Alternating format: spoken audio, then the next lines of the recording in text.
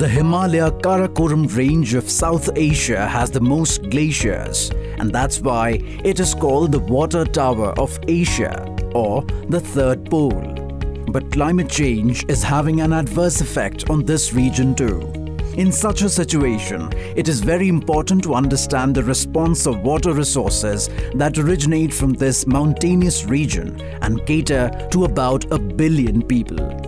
As part of this effort to create a better understanding, a research team led by Dr. Mohammad Farooq Azam, Assistant Professor, Indian Institute of Technology, Indore, has conducted a comprehensive study.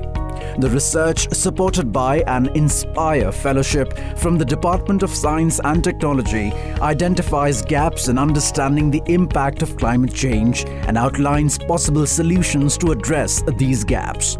The research gathered results from more than 250 research papers to arrive at a more accurate understanding of the links between global warming, precipitation change, and glacier shrinkage.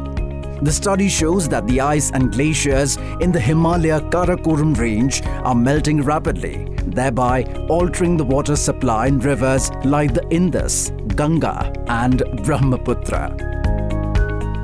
Glaciers are a direct indicator of climate change. In the Himalayas, only few glaciers are under observations.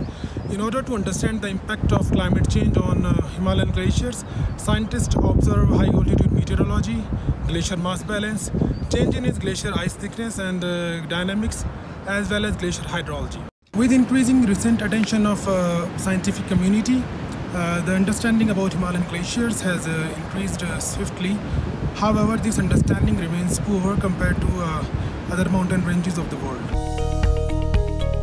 According to this research paper published in the journal Science under the title Glaciohydrology of the Himalayan Karakoram, total river runoff, glacier melt and seasonality of flow in these rivers are projected to increase until the 2050s, with some exceptions and large uncertainties.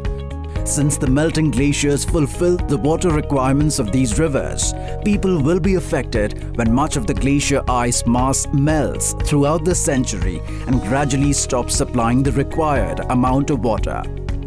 To avoid this scenario, policymakers need to assess the current status and possible future changes of rivers for sustainable water resource management for agriculture, hydropower, drinking water, sanitation and hazard situations.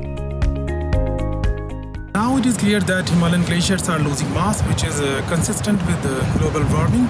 However, glacier shrinkage rates are not uniform along the Himalayan range because climate varies from one location to other.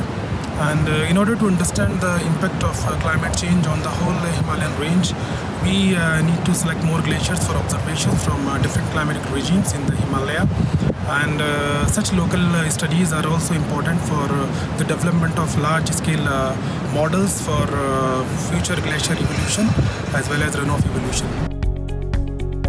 The research team has recommended a stepwise strategy to address the identified gaps. This includes an expanded observation network that places fully automatic weather stations on selected glaciers. They also suggest developing comparison projects to examine glacier area and volumes, glacier dynamics, permafrost thaw, and snow and ice sublimation. The next phase recommends the implementation of the knowledge from these studies in detailed models of glacier hydrology to reduce the uncertainty in projections of future change.